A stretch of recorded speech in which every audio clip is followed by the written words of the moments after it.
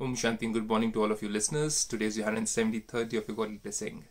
And before we go ahead with the Godly Blessing, for the new listeners, have a look at the link above for yogasans, flexibility, diet and sleep methods. Everything is given over there. So let's go ahead with this Godly Blessing. What does Baba have to say today? When a father tells his child, that child, you were so beautiful, you were so nice, you were so full of qualities, you were full of energy and you were full of all the goodness of life, what life can give you. That's the time the child recollects and the child is able to remember and tries to become the same again. Even if the child has fallen down and is on the wrong path, but the father can remind the child that you are supposed to be on the right path because you were made like that. You were given those qualities. Similarly over here also, Baba is trying to tell us and teach us that what we are supposed to become. And at the same time, he is holding a hand. So let's understand what Baba has to say in today's blessing.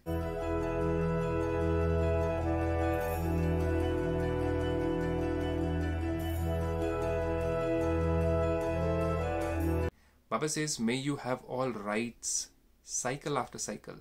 The whole world drama is like a movie, a repeating movie. So the cycle goes for around 5,000 years, repeats, again starts, again repeats. So we understand that there is golden age, silver age, copper age and iron age. Right now we are in the confluence age. It's a transition time between the iron age and the golden age. And this is the time when we souls get one lifetime birth. And this is the birth in which we are supposed to change from impure to a pure soul. And this is the only method to get from impure to pure. And what is that method? Let's understand that. So Baba says, may you have all rights, cycle after cycle, with the awareness of your combined form and the intoxication of your position. When the father of a child tells him that you're supposed to become this, you're supposed to become the next prince, the child has to mend the ways. The child has to change their sanskars or their habits so as to be on that throne. Similarly over here, God is reminding us of who we were, because only God knows what time we came on earth, what we were in our previous births, and what are we supposed to become again, and when the cycle is going to turn around again. So let's get into the details. Baba says, remain combined with the awareness of. Remain combined with whom? With Baba, with the awareness of I and my Baba. Baba means God the Father. So I am a soul and God the Father is also a supreme soul who's my guide. And constantly be aware of the elevated position. What is the position? As a worshipper, we always become a worshipper to God the Father. But as a child, you believe that you are supposed to follow the footsteps of the Father, the Supreme Being, the Supreme Godfather. So if we forget that position that we are His child and not worshippers, there's a difference between a worshipper and a child. A worshipper will ask for things. The child will say, I deserve the things and I always receive the things from God the Father. A child never needs to ask the Father, give me money or give me this comfort or that comfort. God says, I am also your Father. Similarly over here, as a worshipper, you've been asking me for so many things in your life, whether it's property, whether it's money, whether it's a spouse, whether it's anything in your life, whether it's your health or everything. Baba says that once you think of me as your Father, you just need to be on the right path, on the right direction, the right thoughts, the right words and the right actions, and automatically you receive everything which you deserve. It's like the law of the universe. So Baba says, today I am a Brahmin and tomorrow I will become a deity. Now here also God reminds us, when we come in Brahmakumaris, we recognize, we think generally that we are the child of so and so, I belong to so and so family with this particular surname, we are the lineage of so and so people. But God comes down and tells us that you are souls, and you in your previous birth, when I had sent you down, I had sent you as a divine soul, a divine being, a deity, and you over a period of time became impure by doing wrong karmas. So remember who you were. But before you become a deity, you have to become a Brahmin. Brahmin is the elevated human being who follows all the rules and regulations of life, of karma, of thinking, of living pure. That's what is the symbol of a Brahmin. Brahmin is not somebody who looks like a Brahmin from outside. Brahmin is from within. So God says Brahmin means who follows Brahma. Brahma is Adam. So anybody who follows the first creation of God or Adam is Brahma or Brahmin. So the follower of Brahma or follower of Adam is a Brahmin in simple terms.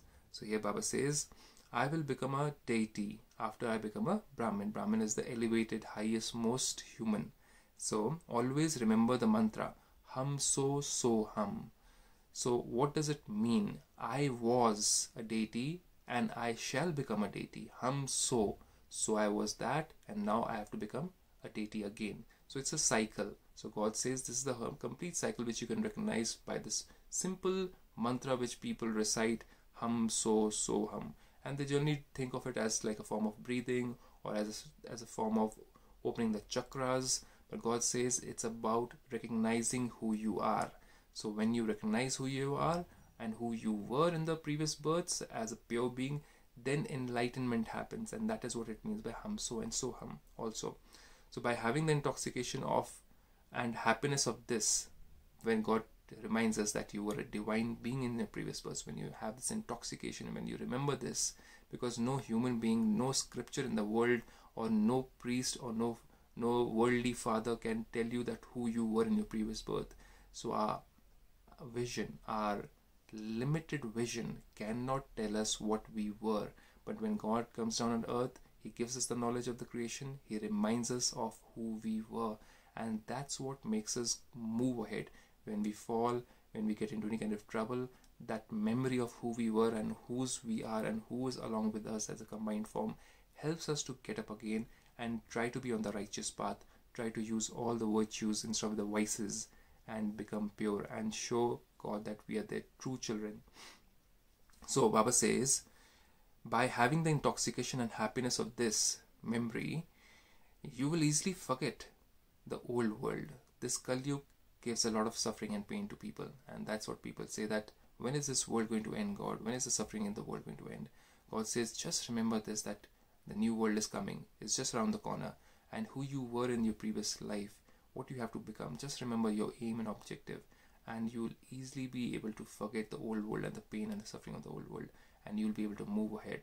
That's what anybody who wants to go ahead in life, if somebody is born in a poor family, the poor child wants to become the prime minister, the president, or the scientist, that child always has a focus on that, even though the conditions around him or her are not conducive for that person to become that, but the aim is there. And that's what makes the person or that child happy and jovial and intoxicated with what is lying ahead for that child. Similarly, over here also God wants us to be in remembrance of what we were. That's why He reminds us, you were that, and again the cycle is turning and you're supposed to again become that pure being before you go ahead and go on top in Paramdham and again come down. You have to become a pure Brahmin, and then only you'll be able to go up and come down. So Baba says you will always have the intoxication that you are a soul who has all the rights, cycle after cycle. So I am a soul, you are a soul, and we have the right to be in God's love, in God's care, in God's combined form, and take all the blessings and all the rights and all the virtues from God. That is our birthright. That's why we call Him the Father. He's not supposed to provide us with the money or the food and other things. God says, follow my virtues, follow my path, and you'll automatically receive all those things of the world. So Baba says, I was this, and I am this, and I will be this cycle after cycle. I was this means God reminds us that you were a deity. I am this, I am becoming a deity, divine being, and I will be this cycle after cycle. So this is a beautiful and the most strong affirmations which somebody can use. So let's say a father reminds his child, you are a prince, you have become a pauper right now because of your karmas, because of your missing out on royalty and missing out on royal behavior. Now you again have to become that, what you were. So become a prince, change your ways, you will always be a prince. So God wants us to remember this. He wants us to be blessed, and He wants us to be in higher spirits. So I leave you with this beautiful blessing. Stay safe, stay home, think of always as an elevated being for yourself. Have this affirmation that you were divine at one point of time, and you will always become divine again with God's help. Om Shanti.